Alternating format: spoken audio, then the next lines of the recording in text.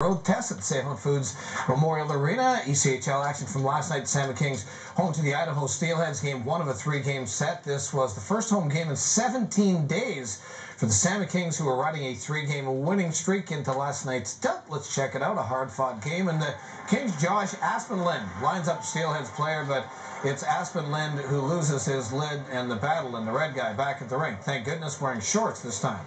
Salmon Kings open the scoring in the first. It will be the new guy in the power play.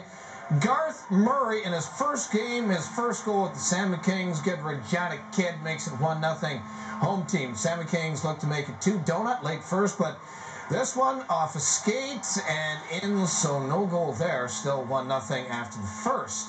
Second, and the other new player for the Salmon Kings, Gord, do not call me Carol, Burnett, gets into a scrap with Adam Huxley. These two exchange a little pre-Christmas cheer. Back to the red guy, who teams up with Marty the Marmot, doing a little dancing last night. The Cotton Eye Joe, I believe.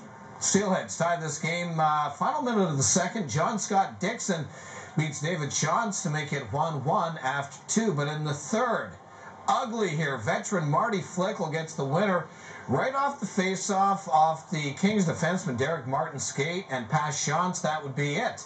2-1 Idaho, the final, snapping the Salmon Kings three-game win streak. Game 2 of 3 will go tomorrow night. Of course, the Salmon Kings are affiliated with the Vancouver Canucks and the Manitoba Moose. And at last night's game, Manitoba Moose general manager Craig Heisinger was in town. He comes into Victoria once or twice each season to have a look at not only at the Salmon Kings, but their opposition as well.